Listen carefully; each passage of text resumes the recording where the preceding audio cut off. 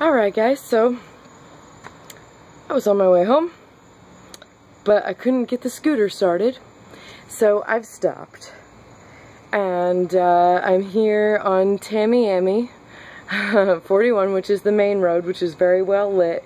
And I am doing what is called in the bike world a heavy walk back to my house, because I believe that my scooter battery is dead or dying or just not enough to start the machine.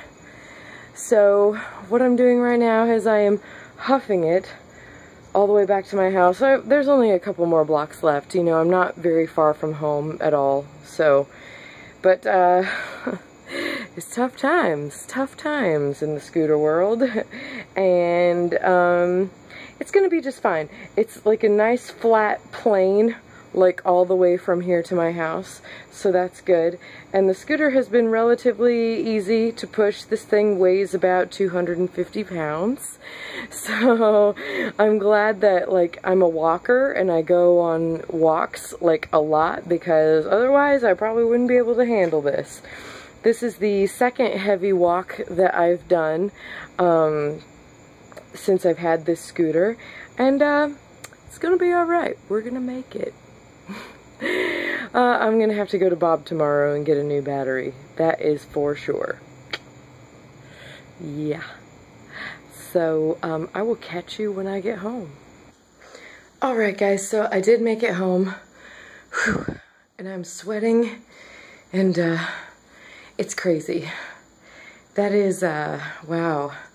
It's been a long time, it's been years since I've done a heavy walk with my scooter like that. Oh my god. And wow, I'm right-handed, of course, so I have to have the bike on the right-hand side of me, which is where all the kickstands and the kickstarters are and everything like that. So I'm sure the back of my right shin tomorrow is just gonna be like bludgeoned with bruises because my leg just like smacked against them so many times.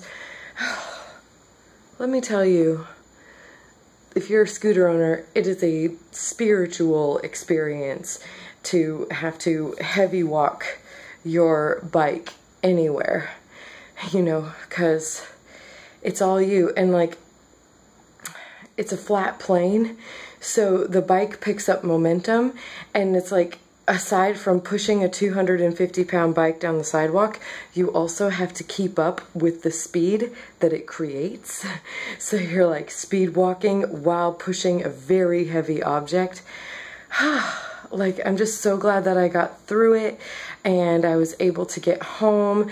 It really, like, it seems funny, but it is like, it means a lot to me that I didn't leave my scooter downtown. I mean, like, your scooter honestly becomes like a friend, you know, and if your friend was drunk and in a bad way downtown, you wouldn't just like leave them on the street or, you know, along the curbside or whatever to just sleep there overnight. You would take them and haul them home, you know, which is what I did for my scooter tonight. Needless to say, I will be calling Bob in the morning about my battery, because ultimately I think that that's what it is. The battery is from 2009, so it's probably the battery.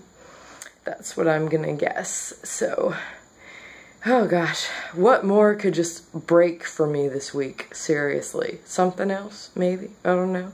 Maybe next my apartment will catch fire. I'm not sure. Anyways, I'm going to sign off because I'm exhausted. Thank you for watching. Please don't forget to like, comment, and subscribe. And jump on the love train with us. Woo woo!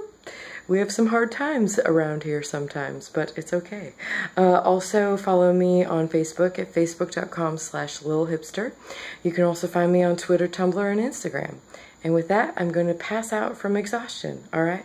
So everybody have a great night, and don't forget to eat your fruits and vegetables, because you'll need them. Thank you. Bye.